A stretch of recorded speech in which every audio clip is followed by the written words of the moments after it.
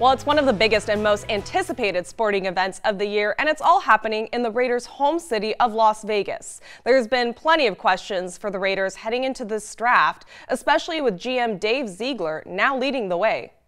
You know, we're hopeful to have many more of these type of events going forward, whether it's the draft or whether it's something else. So it's an exciting time for Las Vegas and for the community. The NFL is on an upswing. It's just unbelievable. The fan engagement and everything that's coming off, and yeah, it's going to grow.